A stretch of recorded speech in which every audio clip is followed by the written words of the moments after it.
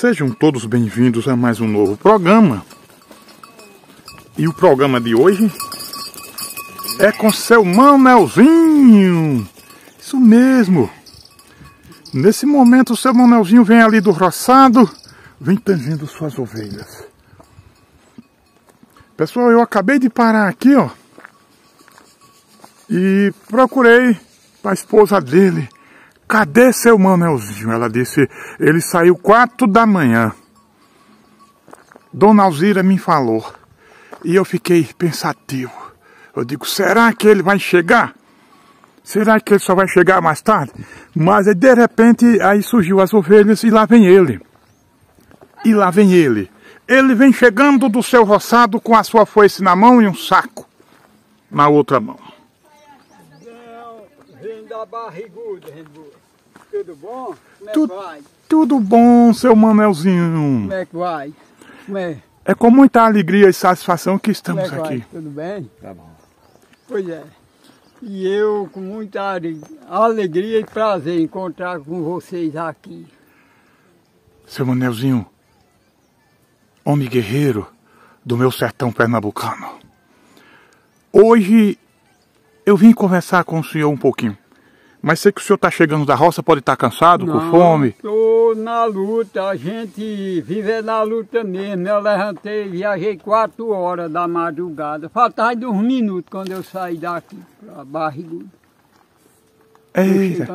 E hoje, foi fazer o quê? Foi plantar macaxeira? Não, tá lá ajeitando a cerca. Ajeitando uma cerca. Ajeitando a cerca, que é um lugar ruim, né? E o cara tem que ir ajeitando, que quando dá nesses tempos, sempre os bichos imprenetram nos pés de cerca, né? E a gente tem que ter um cuidado para a segurança na roça. Muito bem. Pois eu vou avisar para o pessoal aqui que o programa está no ar. Olá, pessoal! Que maravilha, gente! O programa já está no ar, o programa Sertão Mamoeiro. E eu sou Antônio Rufino, repórter Matuto, aqui, de Verdejante, no estado de Pernambuco. Mais uma vez nós estamos chegando na casa do nosso amigo, o guerreiro do sertão, Manoel Alves Ribeiro. É, Manoel Alves Ribeiro. Popularmente seu Manoelzinho. Moro no sítio Poço do Bezerro. Isso mesmo! Município de Verdejante. Isso mesmo. Hoje, quando eu vim ali na estrada, que eu já falei logo com o meu amigo Siné. O meu cinegrafista Siné.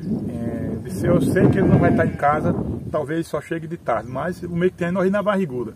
Quando a gente para o carro aqui, eu desço para conversar um pouquinho com a Dona Alzira, ela disse, ele saiu 4 da manhã e deve estar para lá. Faltavam poucos minutos para 4 horas. Eu já estava me organizando para pegar o carro e nós ir buscar o senhor na barriguda. É. O senhor vem de pé na barriguda? Vim de pé, até o Nazaré eu tinha soltado as ovelhas, aí os meninos vinham, Pitel, Quinquinha, vinha ali, carro, aí pararam, as ovelhas já vinham na frente, aí eu vim no carro, aí agora fui encontrar as ovelhas.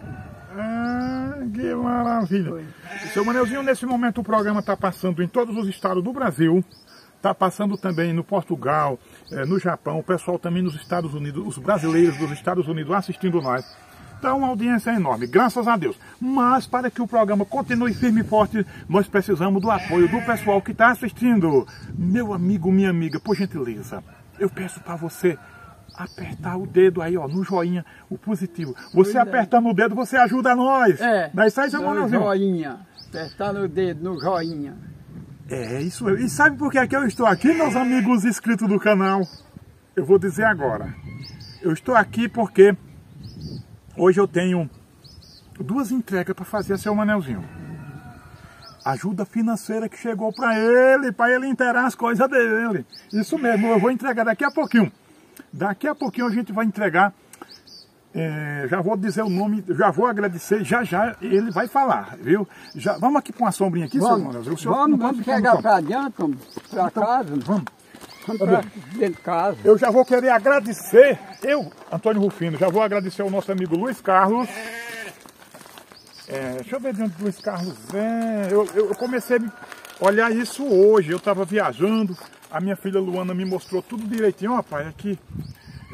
Luiz Carlos Fernandes, é de Campo Grande, Mato Grosso. Daqui a pouco eu vou, como se diz, está aí, conversando, entregando. Você vai botar as ovelhinhas agora pra onde? Não, as ovelhas vão ficar aqui, estão aqui na roça, aí quando for pra tarde, aí eu dou a ração, aí de tardinha, aí colocar ela no curral. Nesse momento, ela não vai comer Não, elas ração vão agora. ficar aqui na roça, que eu trago das areias, que elas vêm ali, passa, bebe um pouco d'água ali na barreira. Vamos aqui pra sombra, porque o sol tá quente, né, seu Manuel? Pois é. Vamos chegar pra dentro. Abraçando também João Batista, que mora em Santa Helena, Goiás. Isso mesmo. Tem novidade daqui a pouco no programa do Sertão Mamoeiro. Agora sim, nós estamos numa sombra, né? Estamos numa sombra, estamos bom, vamos chegar pra dentro? Aqui tá bom, já nós entramos, né? Para nós bater mais um papo. Tá bom, o que é que eu quero falar para os inscritos do canal? A gente começou a fazer vídeo com o seu Manoelzinho já tem algum tempo e estamos muito felizes por isso, porque seu Manoelzinho, ele, mesmo com sangue quente, mesmo vindo da roça, mesmo ele estando na roça, sempre teve uma grande atenção pelo sertão mamoeiro, né? Isso para nós, isso é uma maravilha, isso é muito bom.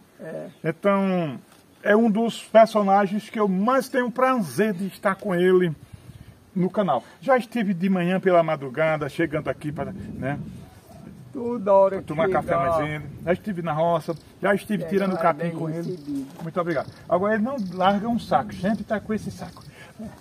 Seu Manel, esse saco é para quê? Para qualquer coisa que eu comprar, colocar dentro, for para a roça, serve para ter um feijão, panhar, colocar dentro, uma espiga de milho, quando tem uma melancia, uma broba, um girimum. Que coisa! Tenho o prazer de estar com ele ao meu lado. Oh, que maravilha, seu Manuel! Seu Manoelzinho, e aquele milho que a gente plantou naquele dia, eu e Siné e o senhor, o milho parece que já tem espiga, seu Manuel? Já está criando umas espigas de milho. Os pés que foi plantado primeiro, já foi tirado algumas espigas, mas agora é que ele está controlando bem. Se Deus quiser, daqui uns dias vai ter milho. Aqui tem na barriguda. Vai ter, já está bonecando, Deus ajudar com mais uma chuvada. Aí ainda controla melhor ainda. Se Deus quiser, a chuva está já chegando para alegrar. Mas a terra ainda está molhada por aqui? Tem um molhado. Na barriga do meu estava lá estava ajeitando lá uma cerca, cavando uns buracos molhados. Cavando com cavador de pau. Com cavador de pau? Que nós não levamos lá a banca e nem a cavadeira, nós ia lá no outro plano. Aí quando chegamos lá, e tinha um pedaço de cerca lá na travessa, no chão, que estava caído. Aí nós fomos ajeitar, aí cavemos os buracos com um cavador de pau. E demos uma ajeitada, não chegamos para casa agora. Seu Manoelzinho, e o inverno desse ano? O que é que o senhor está achando da invernada? Tá bom, graças a Deus vai indo bem. A gente já está indo para a roça, traz um feijão para casa. Já quebrei um pouco de milho, um milho que eu plantei no dia de ano. Foi feita uma canjicazinha, agora esses dias foi quebrado umas espiguinhas aí para cozinhar. Que coisa boa, seu Manoelzinho. E eu acho mais algumas espigas aí. E olha quem está aqui, a esposa do seu Manoelzinho, Dona Alzira. Tudo bem com a senhora? Tudo bem. Pois é, quando eu cheguei aqui, já parei, conversei com a senhora, não foi 10 minutos, seu Manoelzinho chegou. Que coisa boa, né? Lá cuidando do almoço, aí eu dei sertões. Aí eu disse que o Manoelzinho estava para barriguda. Aí quando eu saí aí, estava esse saco que eu já tinha jogado ali, não via ele em canto nenhum.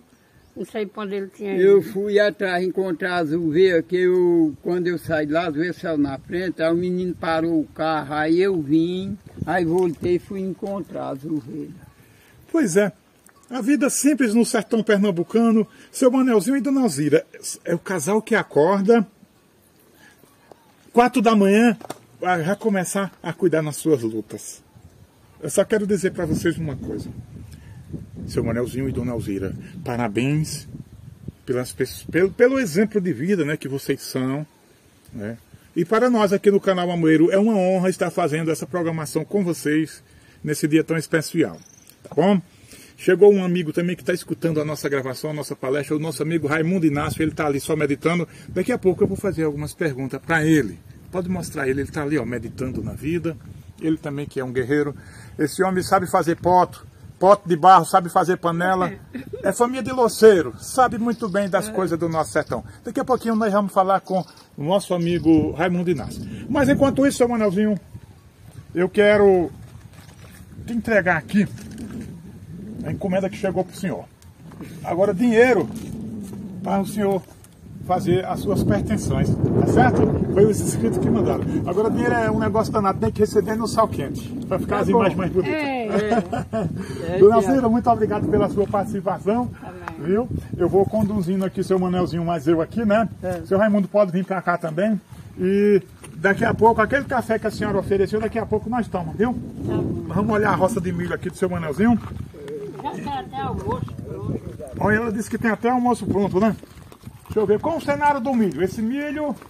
Põe, olha a altura dos pés de milho aí. Que milho é esse, seu Manoelzinho? Põe, esse milho é do milho que eu plantei. Ele é misturado com o milho que os meninos ali no campestre gostam de plantar dele, um milho tardão. É o Manuel Reis. É bem ele. É isso aí, gente, e agora é a parte da entrega. Com muita alegria e satisfação, a gente vai fazer a entrega aqui de uma ajuda financeira que chegou para o nosso amigo, seu Manoelzinho. Isso mesmo, homem guerreiro. Dona Alzira também está por aqui. A gente agradece a sua boa vontade. A gente convidou ela para estar com a gente nesse momento tão especial, né? Então, seu Manoelzinho, ó, eu recebi um Pix do nosso amigo João Batista. Ele fez um Pix no valor de R$100, né, para o nosso amigo, seu Manoelzinho. Se João Batista mora em Santa Helena de Goiás, isso mesmo, ele que é nascido aí no sertão baiano, mas mora em Santa Helena de Goiás, para quem eu quero mandar um abraço. É com alegria e satisfação que eu entrego para o meu amigo seu Manoelzinho esse envelope com R$100. Pois é, eu agradeço João Batista que manda esse ajuda para mim, agradeço. Muitos anos de vida e felicidade. Para ele e toda a família. Deus que abençoe ele com toda a família. Tira o dinheiro para eu ver. Isso, dê uma olhadinha. Oba! Agora eu te digo. 50, 100. 100. Duas Agora notas eu de te digo 50. muito obrigado, seu João Batista. Muito obrigado, seu João Batista. Deus que abençoe, dê muitos anos de vida e felicidade a você e toda a sua família. Isso mesmo. E agora nós vamos para a segunda entrega, nesse dia tão bonito e tão especial. Agradecemos a todos pela audiência. Agradecemos por cada joinha que vocês estão deixando aqui para o canal Sertão Mamoeiro. Recebemos também mais um Pix, no valor também de R$100, para seu Manoelzinho. E dessa vez quem mandou foi o amigo Luiz Carlos Fernandes. Isso mesmo. Seu Manoelzinho, o senhor já viu falar em Campo Grande? Já. Ele é de Campo Grande, Mato Grosso do Sul. Isso mesmo. Alô, pessoal de Campo Grande, Mato Grosso do Sul. Luiz Fernandes. Luiz Carlos Fernandes, eu vou entregar agora. É com alegria e satisfação que eu entrego para seu Manoelzinho. Homem agricultor, homem guerreiro, homem que acorda 4 da manhã para ir para suas lutas. A sua esposa também acorda para fazer o delicioso café. Eita, que maravilha. Eu te entrego com alegria e satisfação R$100 que está aqui dentro desse envelope, meu irmão. Pois eu agradeço. É Luiz Carlos. Isso, Luiz Tira Carlos. o dinheiro. Luiz Carlos. Pois é, eu agradeço por estar recebido. O Antônio. Confirmado? Pois é, o senhor me entregou, tá aqui, está Pronto. confirmado. Deus que abençoe, senhor Luiz Carlos, que o senhor com toda a sua família. Deus que abençoe, dê muitos anos de vida e felicidade a vocês todos. Eita, que maravilha, graças a Deus, graças a Deus. Vou ficar no meio aqui, junto do casal abençoado, abençoado por Deus.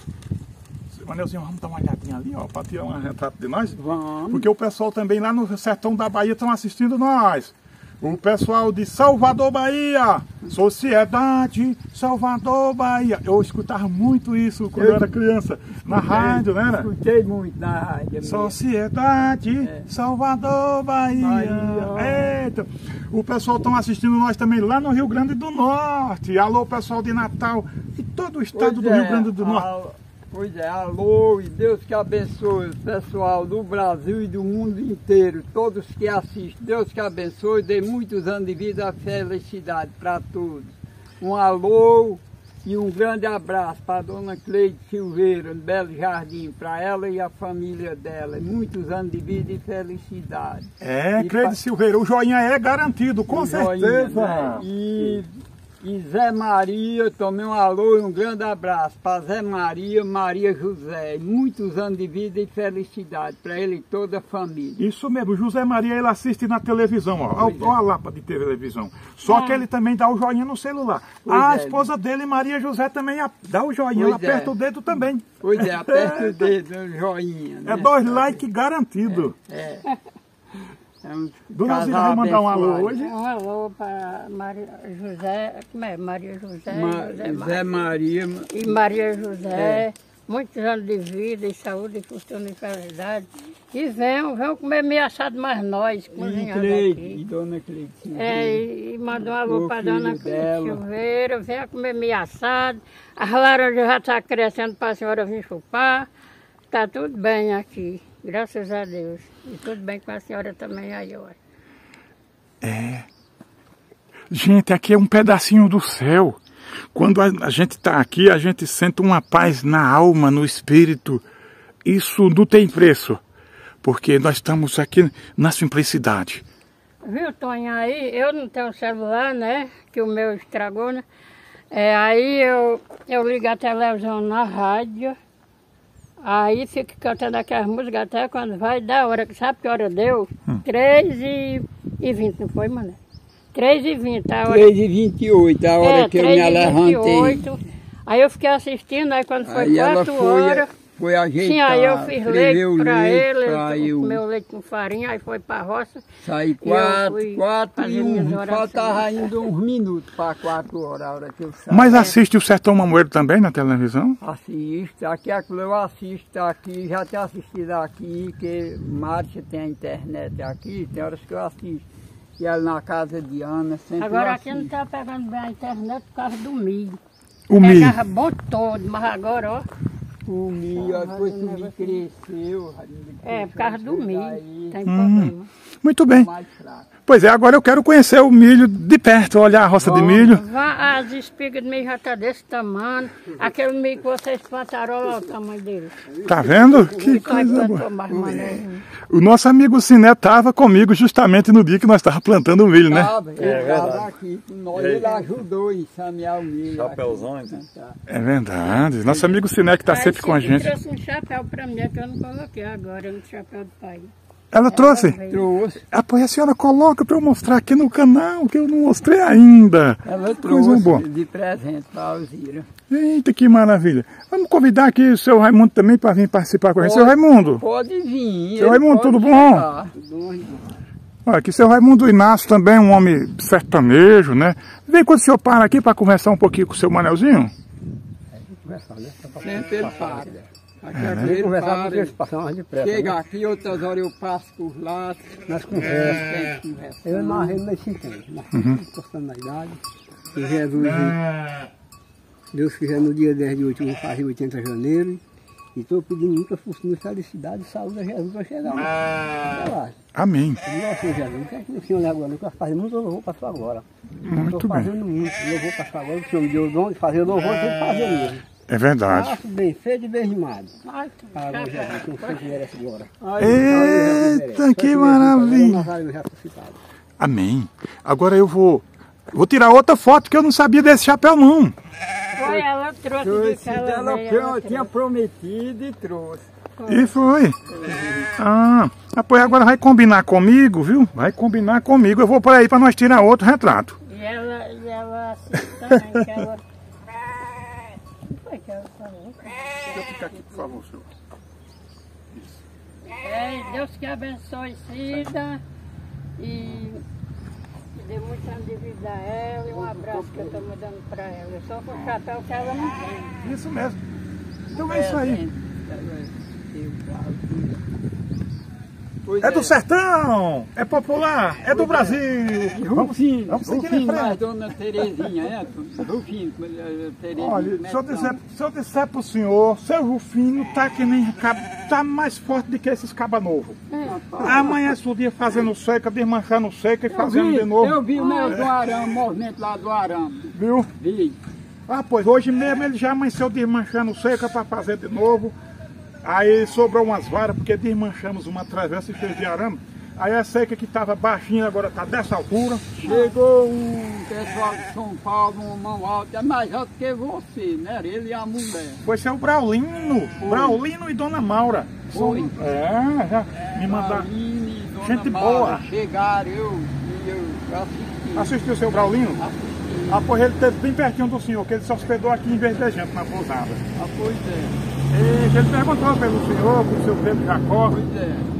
É assim mesmo. Ah, pois é. Pois Deus que abençoe ele com a esposa dele e toda a família. E Deus que abençoe de muitos anos de vida e felicidade. Isso, seu Braulino, ele esteve na casa de cinema, mas nós não foi cinema. Pois é. Foi. Eu vi, eu assisti, estava ciné, você veio com ele, veio com o mamoeiro mais ele, né? Foi, almoçou mais nós, já passou o dia mais nós lá no mamoeiro. Então é isso aí, gente, quero dizer que estamos nessa luta, estamos nessa missão, estamos felizes. 2024 foi um ano muito bom de chuva, muita fartura. Onde nós estamos aqui, gente, só dá milho ou feijão, alguma coisa, se chover mesmo.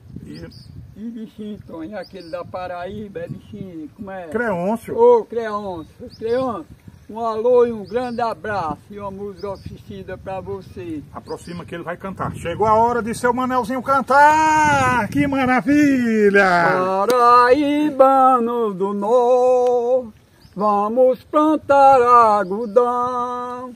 Depois sai pelo roçado gritando, alegre, alegre, alegre a natureza. Paraibano do Norte. Vamos de novo, eu gostei demais. Vamos. Paraibano do Norte, vamos plantar algodão.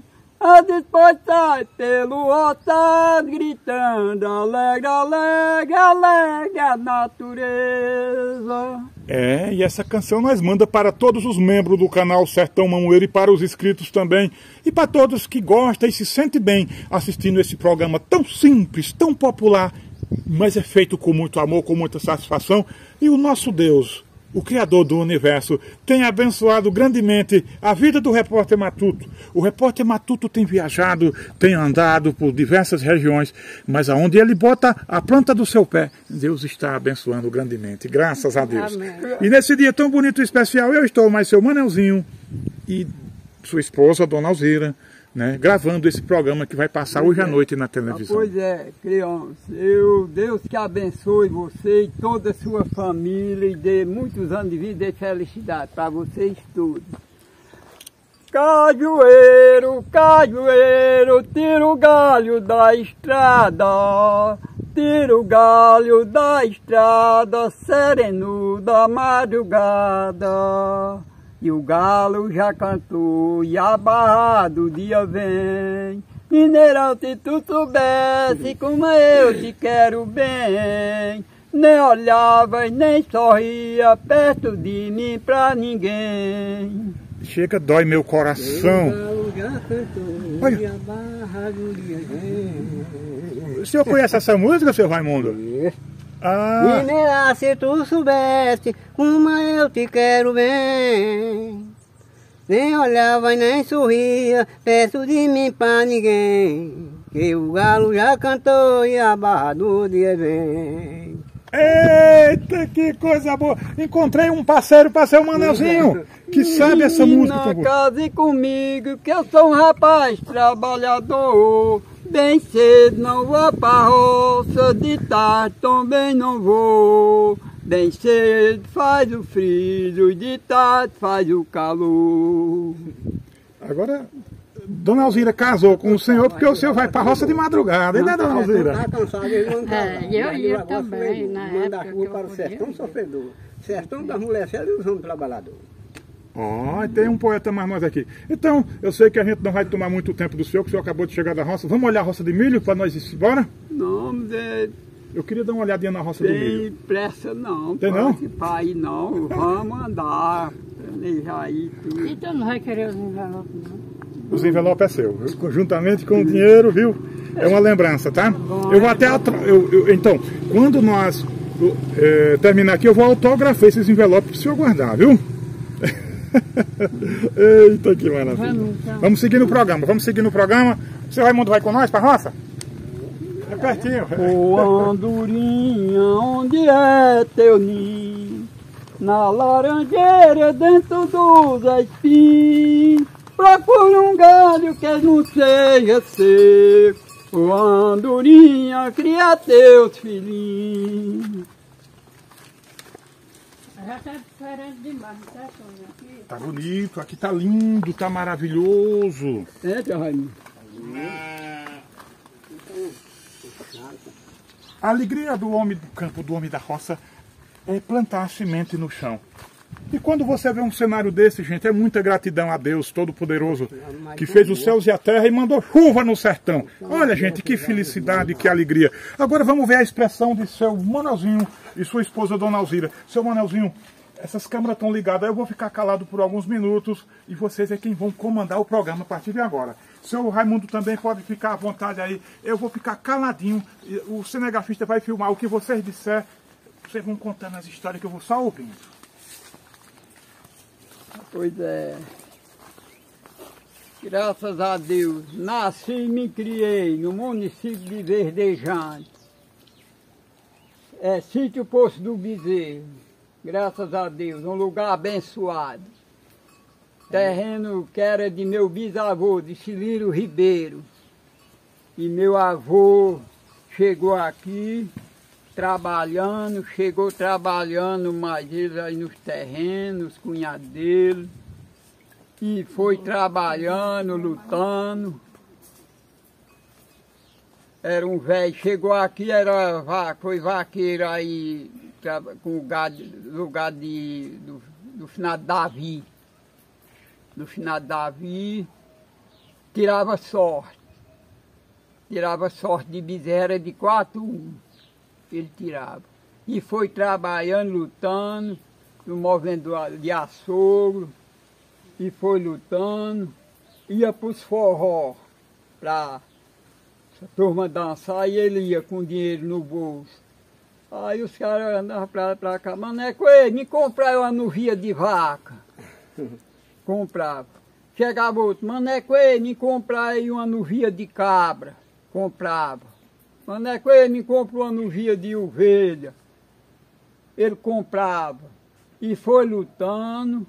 E graças a Deus, quando chegou o ponto que o velho Cilírio Ribeiro era um velho controlado, mas chegou um momento que nesse tempo o cara não tinha ajuda não.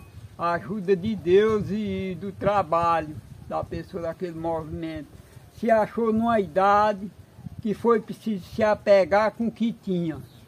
Aí foi vendendo. Aí quando ele não tinha umas pessoas de salgueiro para comprar pedaço de terra, aí ele disse, não, aqui não é todo de fora não.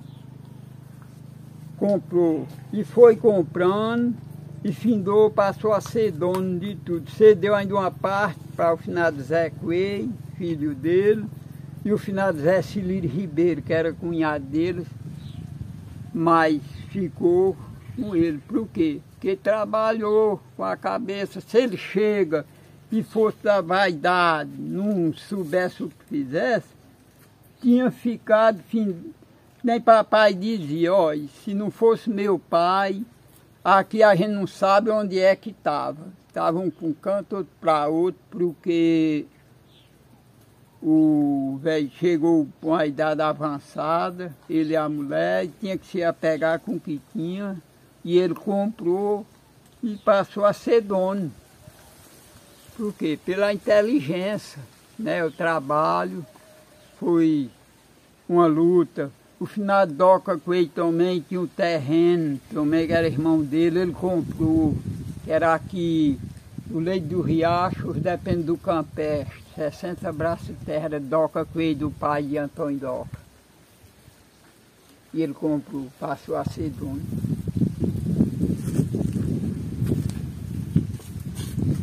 Pois é, um alô, um grande abraço para Augusto, meu irmão em Curitiba, no Paraná, para ele e a esposa dele e as filhas, e muitos anos de vida e felicidade para ele, toda a família. Um alô, um grande abraço para Mário, Capevi, Mário, meu irmão, e Mariazinha, minha cunhada e minha sobrinha, e muitos anos de vida e felicidade. Alô, um grande abraço para Neuza, Inês e Dona Carmelita. Tem muitos anos de vida e felicidade para elas. Deus que abençoe elas todas. E um alô, um grande abraço para os pessoal que assiste no Brasil e no mundo inteiro. Que assiste, dê muitos anos de vida e felicidade para todos. Amém. Aí nós vamos mostrar o milhão aí? Vamos. Nós vamos andar olhando o milho. Pois é. O arubu está com raiva do boi e ele tem razão. Urubu está querendo comer, mas boi não quer morrer. Urubu não tem alimentação.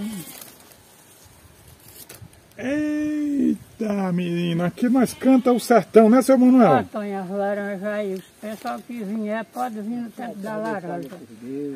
Essa laranjeira vai botar a safra mesmo assim, vai estar madurinha quando? Tonha, é 8 pés. Eu não sei quanto, Ai, eu sei que elas demoram um pouco, mas está ficando mais perto, né? Quando elas ficam tem nessa muita base laranja aqui. aí, em tudinho tem laranja.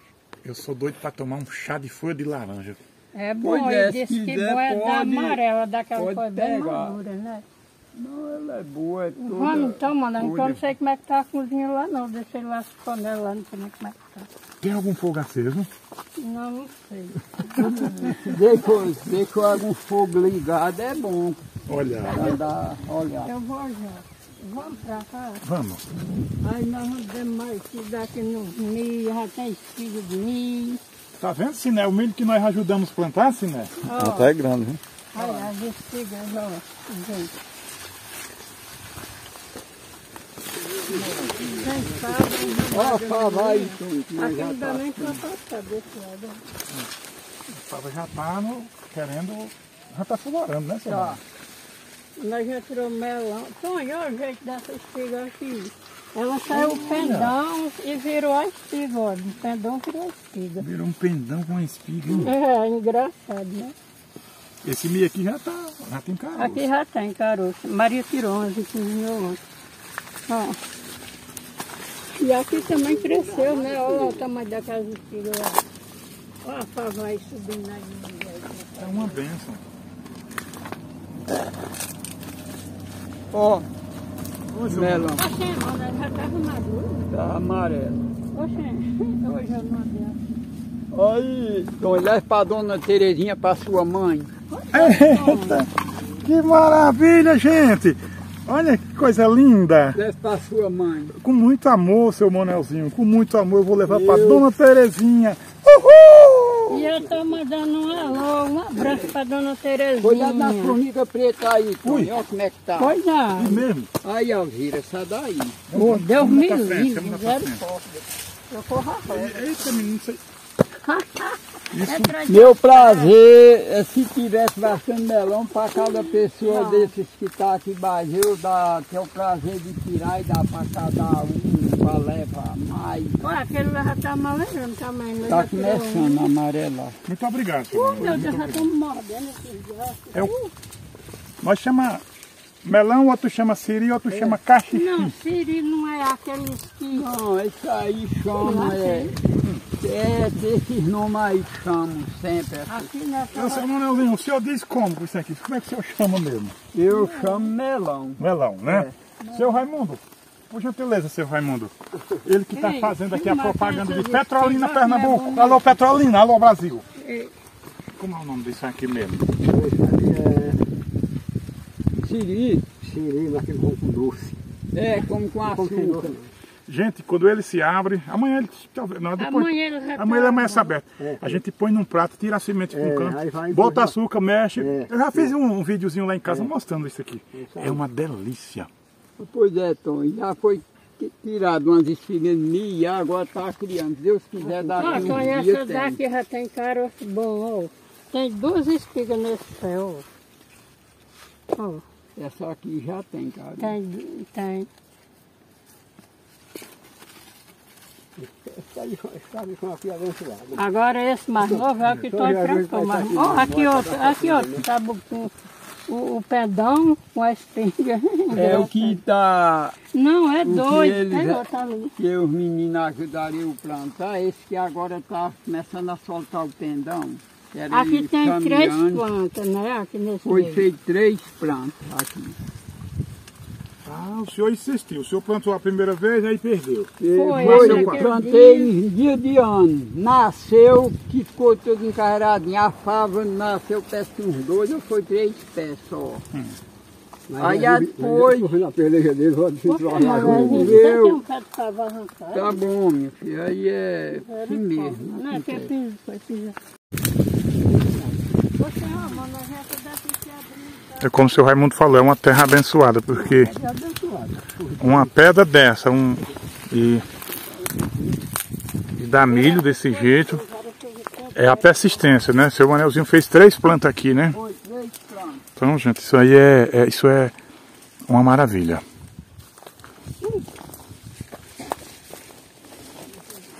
Você tem um medo. Mas Nazaré, mais eu e o menino buscar um feijão verde para levarem para comer. Nós almoça, come aí, nós sobe lá na Nazaré, depressinha apanha. Eu vou pensar nisso, depois lhe dou uma resposta, viu? Essa laranjeira, ela tem mais laranja. Eu quero que o senhor conclua logo aqui para nós encerrar essa parte aqui, modo sol, Tá bom. Dona Alzira e o senhor, tá certo? Deus ajudar a bater Eu estou mostrando aqui ao Mauro que ele vai comer meio cozinhado, mas Antônio Marcos. Daqui um Eles dia vêm com... vai ter milho e à vontade. Se a primeira planta estiver controlada, essa planta que eu fiz em fevereiro, nesse fevereiro já tinha caroço aqui com vantagem, mas mesmo assim eu agradeço. Do jeito que tá bom. Nossa, e essa laranjeira aqui que não está linda, de laranja lá em cima, ó. Dá Tá pra ver bonita, que dá viu? o feijão subindo na laranjeira. Eita.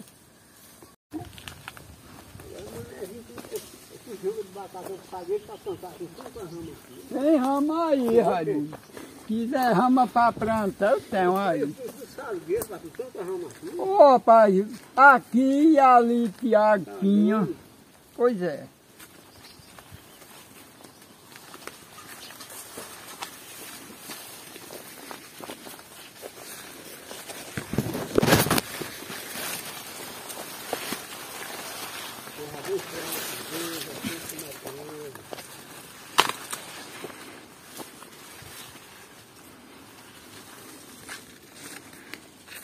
Seu Manoelzinho. E hoje ainda vai ter alguma canção ainda, daquelas que o senhor canta, aqueles poemas? Vai ter. E o senhor vai mandar para quem? Vai oferecer para quem aqui no programa? que é o programa do Matuto. Pois é.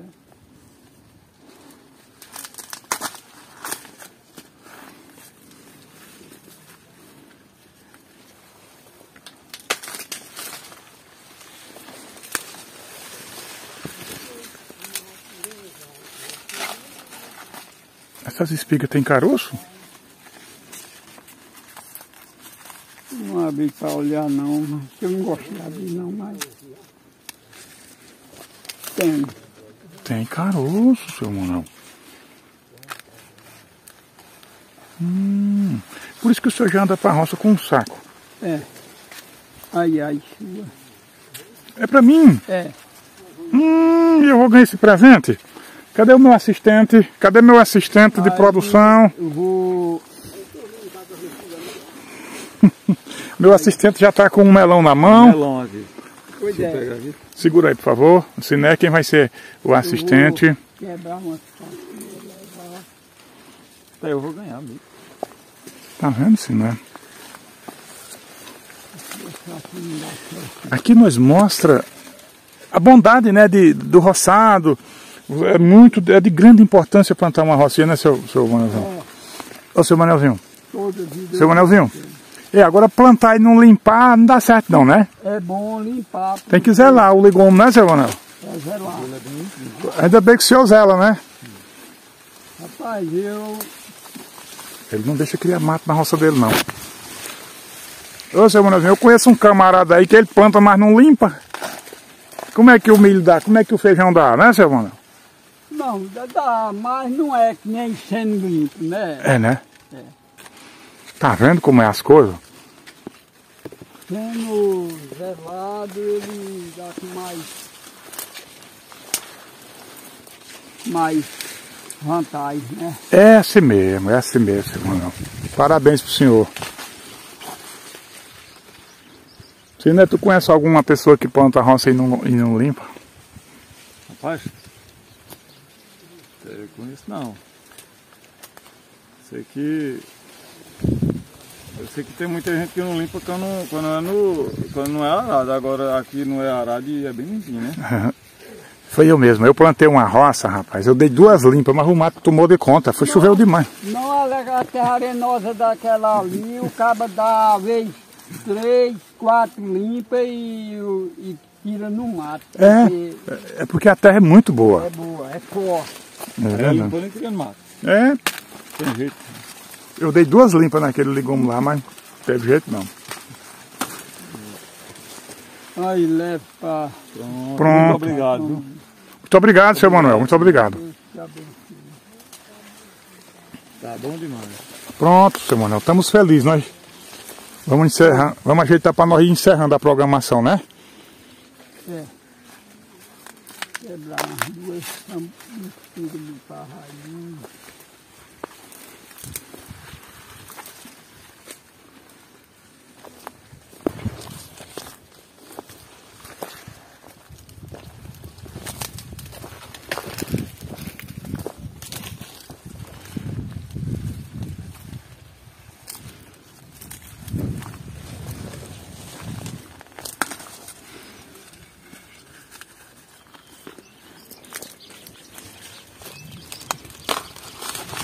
Para não levar para...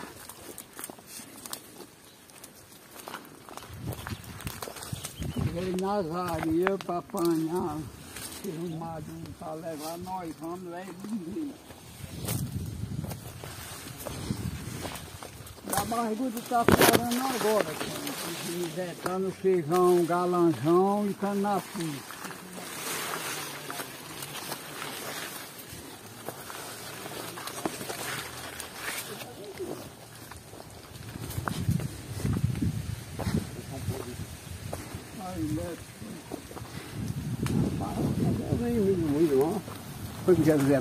Rapaz, O senhor é bom demais. Olha, o senhor não tem milho na sua roça ainda? Tem não.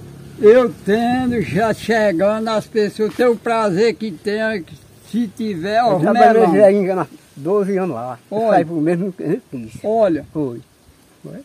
o melão, se o meu prazer era se tivesse para vocês tudinho levar. Mas é assim mesmo.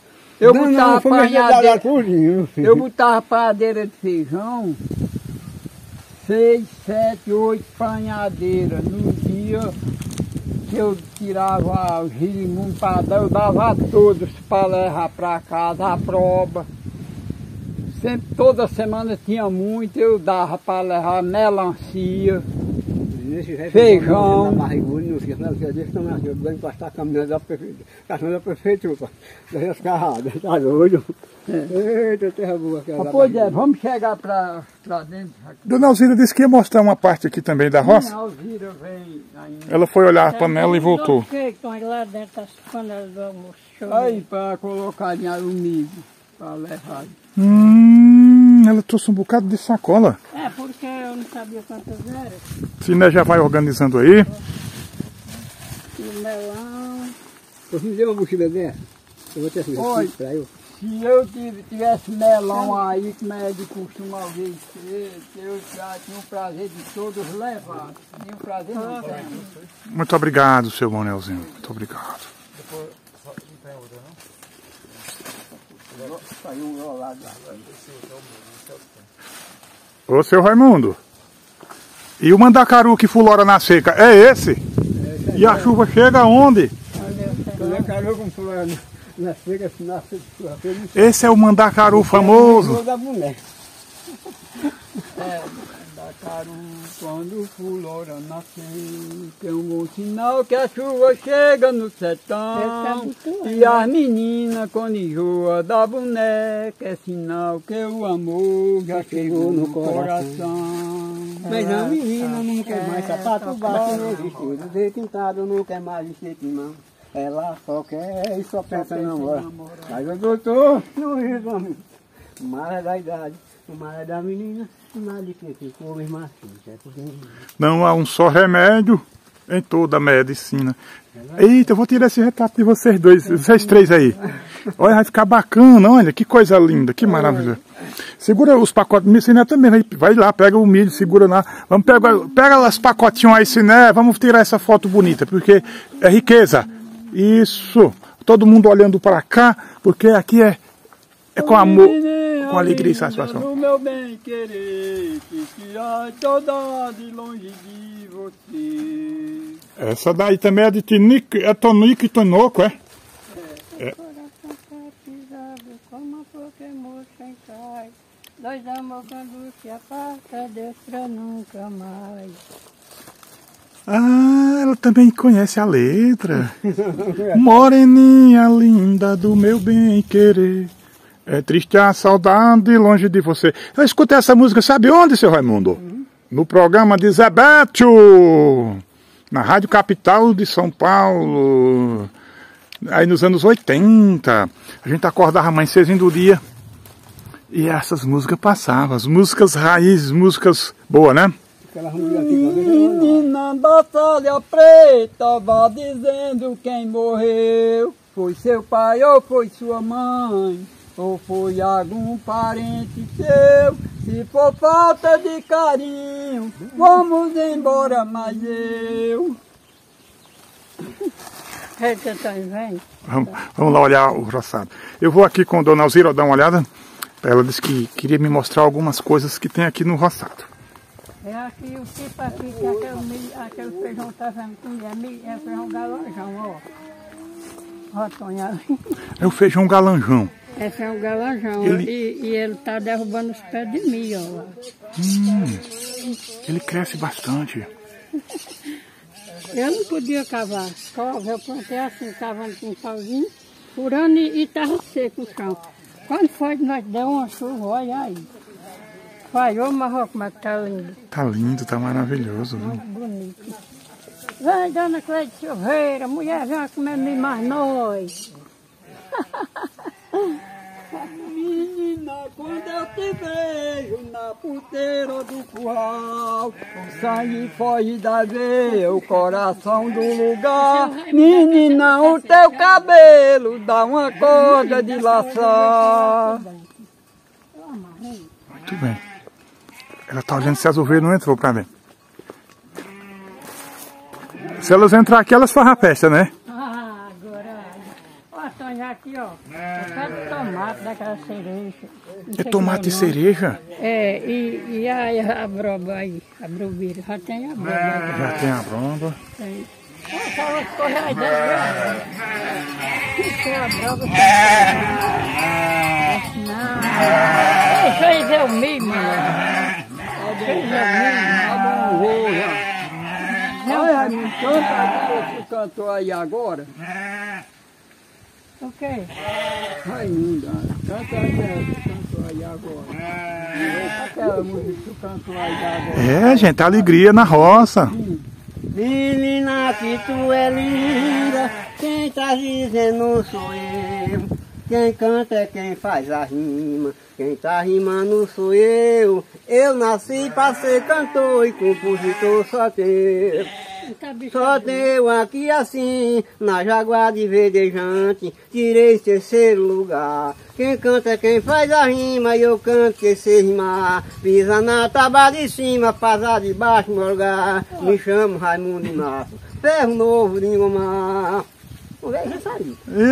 Tá vendo? Ah, antes disso eu quero fazer uma pergunta aqui para seu Manoelzinho e Dona Alzira. Essas garrafas cheias de água aqui, vêm de onde? Essas águas eu peguei aqui na torneira para levar para provarizar o feijão nas areias, mas aí não deu certo. Foi provarizado 2 vezes, aí essa outra vez aí não deu certo. Mas aí ela limpou, né? O feijão. Aí agora derrama nas plantas, né? É, aí eu vou derramar aí nas plantas. Tá. Muito bem. Vamos seguindo em frente com o programa Popular do Sertão. Hoje tivemos a participação aqui do nosso amigo seu Raimundo Inácio e Siné.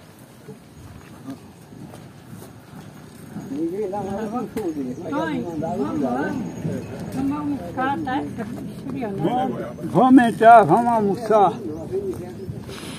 A goiaba tem madura, né, semana? Mas eu não como, porque tem uns bichos aí que gostam de jogar, né? Não, direto, pessoa for ligar pra isso, a gente não come. Bom, quando ela tá mole mesmo, que eu vejo que é mais dano para comer. Nossa, já tem um botão de mandacaru aí, ó. Vai chover. Quando ele começar a abrir assim é porque vai chover. Já tem gente que falou na gente cortar esse mandacaru, Deus me livre. Corte não. Daí é muito... Lagartixa mete cana, calango puxa o bagaço, cururu na bagaceira, dizendo que é cabra macho. Calango matou um boi, retalhou, botou na teia, lagartixa foi mexer, calango meteu a peia, assim faz quem vai mexer nas coisas valer. Seu Antônio já tá filmando pra poder se animar. Quem tá cantando é Raimundo, quem canta aqui sabe rimar. Ele nasceu pra ser cantor e compôs em todo lugar. Nas águas de Verdejante tirei em terceiro lugar. Cantando aqui também com força de inspiração. Faço louvor para sua glória, com a minha remissão. Foi Jesus me deu dom pra eu cantar a linda canção, para a glória de Jesus, que é o chefe da nação. Muito obrigado, Jesus, muito obrigado, Senhor, muito obrigado, meu Pai, pelo dom que enviou, que eu não sabia de nada, foi o Senhor que me ensinou. Quem canta é quem faz a rima, eu também sou rimador. Eu nasci para ser cantor, foi Jesus que me ensinou eu cantar essa canção para a glória do Senhor, que eu sei que um dia parto me encontrar com o Salvador, lá em cima, lá na glória, que é meu Pai, meu Redentor. tá filmando e tá cantando para a glória de Jesus, aquele que foi sofrido por nós pregado na cruz, aquele santo adorado que o nome é Senhor Jesus. Por isso que eu clamo e choro nos pés de Jesus amado, que ele é um santo fiel e é meu Jesus adorado. Glória. Amém. Toda honra e toda glória ao nosso Deus Todo-Poderoso que fez os céus e a terra. Isso mesmo, meu irmão. Que canto bonito. O senhor é um homem abençoado, tem o dom de... Naquela parte do meu barreiro, que filmou aí. É. O senhor tem o dom, viu? Tem o dom, parabéns. Deus te abençoe. A primeira vez que eu cantei foi na unidade, o doutor bateu o palmo e disse agora: quem te chama para a igreja orar, só dizem que não tem tempo, e ninguém vê ninguém chegar. Quando tem festa na praça, não precisa convidar. A praça fica lotada, mas meu Jesus não tá lá. Jesus não tá nessa festa, tem cerveja e tem cachaça. Jesus está numa igreja, numa casa de oração, tá ouvindo suas palavras junto com todos os irmãos. Mas Jesus não tá em festa onde tem cachaça não, que Jesus ele é fiel e mora no meu coração. Amém. Quero mandar um abraço aí para o nosso amigo João Neto, para a dona Geralda, lá em Carnaveira da Penha. Para poder se despedir, Manoelzinho peça uma água para Raimundo beber, para limpar a garganta, para cantar para você ver. Eita, que coisa boa, que maravilha. Isso aí, meu filho. Estou instruído, meu filho, aqui no sertão. Não estou que eu estou fazendo a roupa do meu pai. Faço bem feito e bem rimado. Graças a Deus. Vamos chegar. Ó, seu menino. Essa noite eu tive um sonho, caminhando com Jesus e subindo uma escada para ir morar na glória. Avistei uma cidade linda e vi Isaac e Abraão e abracei-me com Davi naquela linda mansão. Lá eu vi aquele discípulo que caminhava com Jesus e vi aquele discípulo que ajudou a carregar a cruz. Lá eu vi o Redentor sentado em uma mansão, aquele que batiza e cura e dá mais a salvação. É por isso que eu dou glória àquele Senhor amado, que ele é firme e é fiel, lá no seu trono sagrado, tão grande e maravilhoso, igual meu Jesus não há. Foi Jesus de Nazaré que morreu para me salvar, que partiu da terra o céu em uma grande procissão, acompanhado de anjo para a mansão celestial. Lá no céu foi uma festa na chegada do Senhor, cantando louvor bonito e bem rimado por Senhor, que Jesus merece glória e Jesus é o merecedor, e para a glória do meu Pai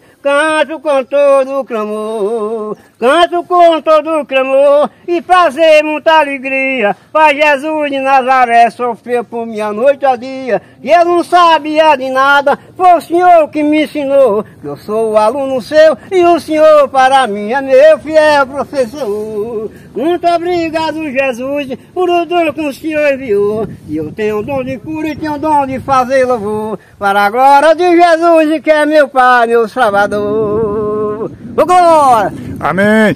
Então, gente, eu quero mandar um abraço aqui para seu Augusto, popularmente Dudu, lá em Cachoeirinha. A sua esposa, Dona Francisca, que também nos recebeu com muita alegria lá naquela fazenda, lá no seu roçado. A gente almoçou lá, a família, tudo glorificando a Deus naquele dia, naquele programa que eu fiz no final de semana. Oi, Dona Alzira. Olha a água aqui, tá? Meu Deus, eu deixa aí, água. Eu lavar a minha garganta. É que eu tô aí. Água aí. Já baixou bonito, só para esse milho aí. Beba água, meu irmão, beba. Então, dá licença. À vontade. Agora eu vou agradecer do menino. O senhor vai muito fácil para ali? É porque eu vim com a bacia de milho, aí a bicha escapuliu de minha mão. Seu Raimundo, vem beber sua água, que o senhor está com sede. Subir ali, cantou todo mundo bacana. Parece que eu estou ensinando. Eu canto e sei rimar. Nasci para ser cantor e compositor no lugar. Fui chamado, eu fico na nossa área de e a música. Rapaz, como é bonito esse ano, né? Vê isso aí. Oi, esse ano é uma bênção. Esse é o feijão bastial, né? É, feijão bastião. Aqui a água Muito pra bonito. você, um prazer que Você sabia que E bom é Não é todo cozinhado, mundo que tá ele bonito já tá bem assim. cozinhado, cara. Vai limpar a minha garganta para cantar música direito, mas só linda canção. um amigo meu é Fernando, que O caminho ele da salvação. mandou pra mim uma ruma de feijão lá, tudo ruim, tudo podre. De onde? É Fernando, um amigo meu, um seguidor, mandou pra mim uma bacia de feijão, assim, tudo ruim, feijão, tudo podre. Vai ligar por aqui, não tem não, feijão assim não. É porque lá talvez o inseto não deixou colher, né? Isso é uma mosca preta. É onde esses Qual é a região? ataca. Eu vi o ano Eu passado tô uma eu coisa. esquecidão dele. Seu Manoelzinho agora vai tomar água, né, seu Manoel? Ele só que tem uma garganta. Alzira, aí tu bota aí a comida aí pro Não, o Tony mesmo vai botar o dele, eu vai botar também, que eu não... Seu Manoelzinho, não vamos dar trabalho a vocês, não. Nós vamos embora. Vamos só Tem tomar comida, eu água. já cozinhei feijão hoje, feijão maduro hoje. Feijão verde. Vem aqui, Tom. Vamos, faz. Vamos, faz. Aqui é uma casa bacana, Marrocos. Graças a Deus, olha aqui o feijão bem bonitinho aí. Bem branquinho. Essa é a arroz. Aí tem cuscuz, batata cozinhada.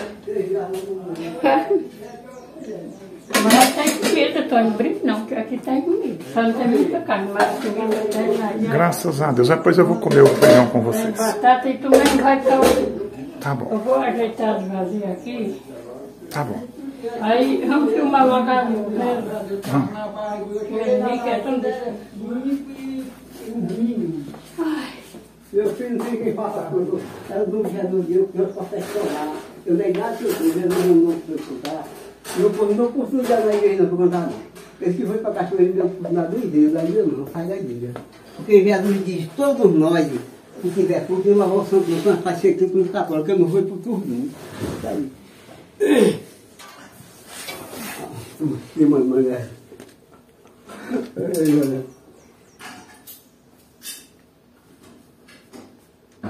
Eu, graças a Deus. Quando meu menino estava doente, ele se morreu, ele pai, eu sei que vai, eu fui ensinei.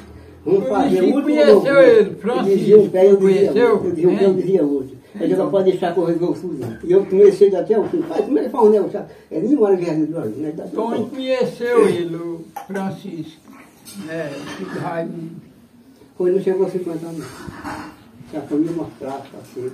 Aonde eu tô, se Deus quiser, se Deus quiser, eu vou fazer 80 anos. Eu. Graças a Deus. Tudo que eu tenho é meu Jesus que me deu. Tudo que eu tenho é meu Jesus que me dá. O meu Jesus, Ele deu a minha vida. E a minha vida, meu Jesus, vai cuidar. Na Santa Igreja, na casa de oração, tem muitos crentes louvando o nome do Senhor. E lá no campo, muitos deles batalhando, pescando arma para a glória do Senhor. Mas é por isso que eu louvo o nome dele. Firme e fiel é meu Jesus, meu Salvador. Aquele santo que morreu naquela cruz, foi morto e ressuscitado para salvar nós pecadores. Glória a Jesus, glória ao Senhor. Jesus amado é meu Pai, meu Salvador. Glória a Jesus, glória ao Senhor. Jesus amado é o Cristo Redentor. Entregarei meu espírito em tuas mãos, porque Jesus fiel, só Ele dá salvação. Aquele santo que morreu naquela cruz, foi morto e ressuscitado para me dar salvação. partiu pra glória numa grande procissão, acompanhado de anjo pra mansão celestial. Mas lá no céu foi uma festa animada, uma festa maravilhada na chegada do meu pai, cantando louvor bonito e bem rimado para Jesus, que é um santo maravilhado. Se esse louvor foi da minha autoria, se esse louvor para a glória de Jesus, que Jesus é um santo que merece muita glória. E o meu Jesus é um santo merecedor, e para a glória de Jesus eu canto do clamor. Eu não sabia de nada, foi Ele que me ensinou, mas é glória para Jesus, e é louvor para meu Senhor. E não dá uma profundidade aí, por isso que eu saio daqui, vou sair. Não aguento não. Se eu sou batizado numa profundidade, 2 anos daí eu vou começar com, ó, vou só para a igreja só em mês e mês. Vou dar o dízimo e olê, mulher, comecei isso aí. olê, mulher, renda, me ensina a fazer renda, que eu te ensino a namorar. Chorou por mim, não fica, essa luz só vai no jornal. É isso aí, seu Raimundo e seu Manoelzinho. É assim mesmo, gente. É o programa mais simples e popular do sertão. Agora nós vamos para a segunda parte. É VaptVupt, nós voltamos já já. É isso aí, pessoal. Dona Alzira e seu Manoelzinho convidou a gente para a gente almoçar. Então, para mim, eu me sinto muito feliz por isso. Estou muito feliz, seu Manoelzinho, de estar mais uma vez na sua casa aqui, né? E para nós é uma honra também estar compartilhando com vocês esse momento simples e popular. Seu Raimundo cantou bastante aí as suas composições. Já está comendo feijão também, né? E Dona Alzira está chamando, então vamos lá. Pois aí eu vou ainda mandar um valor. Estamos entrando na cozinha com autorização, né, gente? Pode licença. Licença, vai deixar até o pai.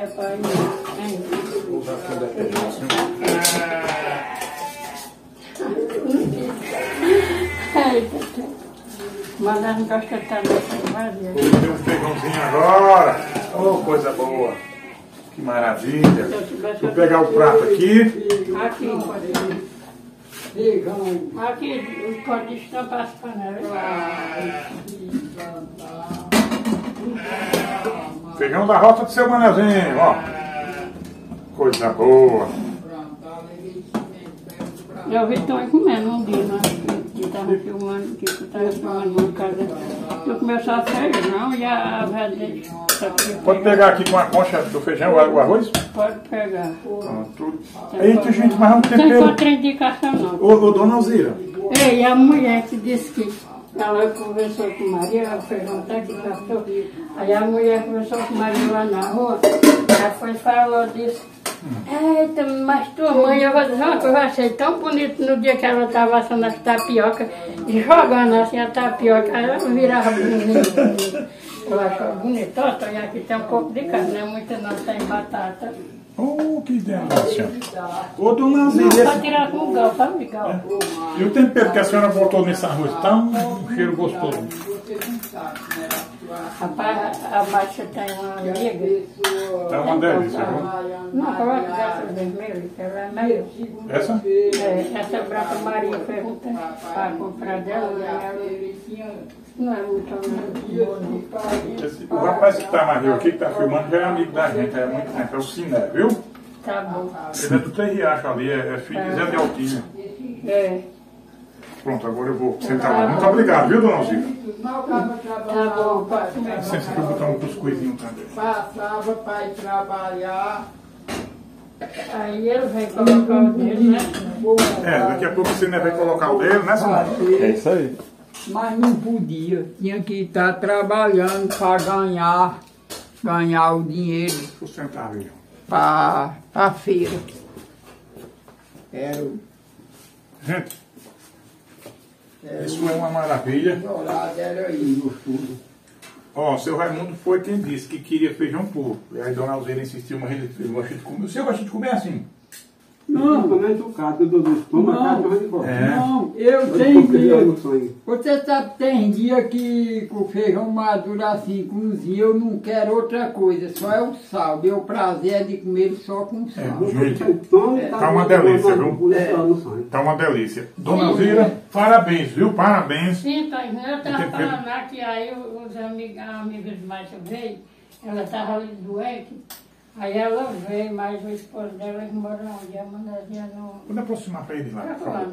Ela passa para das casinhas que eles moram. Aí eles moram para lá e eles vieram almoçar aqui, Márcia. Aí ela disse, eita, comida boa de mulher. Eles eram comendo, dizendo que era boa. Tá de parabéns. Parabéns, Dona Alzira. O almoço tá uma delícia. E os amigos que assistem nós, muito obrigado pela audiência, né? Então, gente... Vamos almoçar aqui também, qualquer dia. Ao convite aí de Dona Alzira. Então, eu vou almoçar aqui em off, pessoal. Tá uma delícia, mas eu vou comer bem à vontade. Vocês estão convidados para estar com a gente aqui sempre nos programas. Então vamos encerrar o programa. Vamos, já tá meio comprido, tá longo, né? Mais de 1 hora já de programa. Tem algum alô para mandar? Vamos só mandar o alô para nós encerrar. Eu vou mandar um alô e um grande abraço para Mazinho, com a família dele, com a mulher e os filhos e as filhas dele. As que moram em Salgueiro, para ela e o esposo dela. E a outra mora no Ceará. Para ela e o esposo dela. Muitos anos de vida e felicidade para elas e toda a família.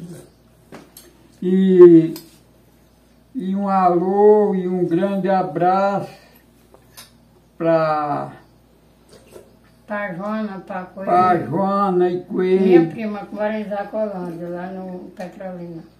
E um alô e um grande abraço para elas, para o compadre Lenil, Tony, Lili, minha cunhada. Ana Maria e Jarbas. E muitos anos de vida e felicidade. Eles assistem também lá no Eles assistem. Petrolina. Pois é.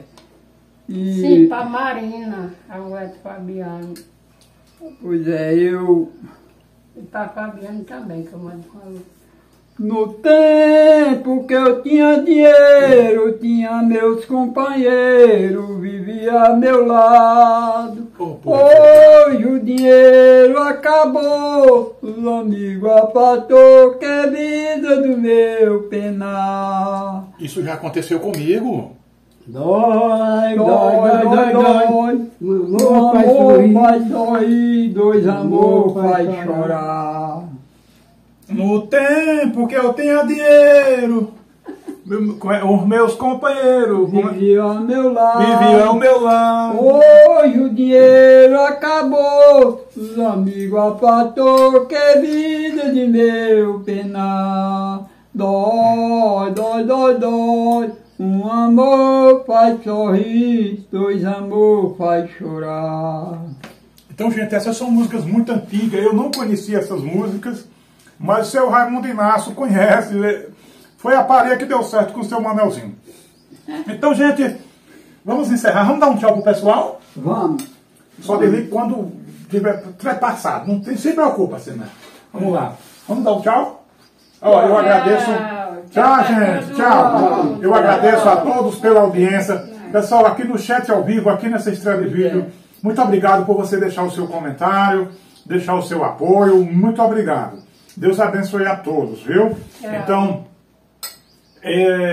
foi uma honra, foi um prazer estar com vocês nesse dia bonito, nesse dia especial. Tenho certeza que um dia nós vamos ter saudade desse momento, do que nós estamos vivendo aqui, do que nós estamos passando, porque é assim, o tempo não espera por ninguém, né? Mas hoje foi um dia especial, com pessoas já de uma certa idade. Cada um tem 79 anos, o seu Raimundo tem 79, ele também tem 79, está completando 80, a Dona Alzira também já está... Eu vou completar 78 em novembro. Dia 2 de novembro. Dona Alzira, dia 2 de novembro completa 78, seu Manoelzinho agora em setembro. Dia 15 de setembro, 80, e assim vai. E o repórter está feliz. Deus abençoe a todos. Vou deixar uma musicazinha no final para vocês escutarem aqui.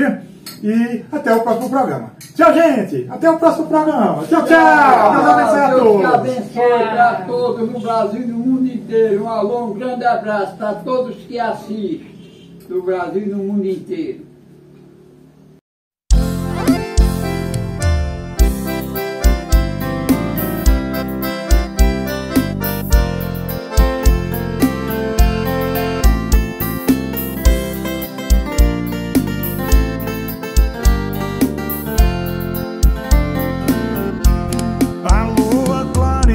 Aqui no meu sertão, todo esse cenário traz recordação. A casa de taipa onde me criei, são lembranças vivas, nunca esquecerei. A casa de taipa onde me criei, são lembranças vivas, nunca esquecerei. Eu sei que foi bom demais, mas infelizmente aqueles velhos tempos já ficou pra trás. Eu sei que foi bom demais, mas infelizmente aqueles velhos tempos já ficou pra trás. Criançada feliz corre no terreno, gado no curral, galinha no puleiro, tudo muito simples à luz de candeeiro. Eu era feliz e não tinha dinheiro, tudo muito simples à luz de candeeiro. Eu era feliz e não tinha dinheiro. Eu sei que foi bom demais, mas infelizmente aqueles velhos tempos já ficou pra trás. Eu sei que foi bom demais,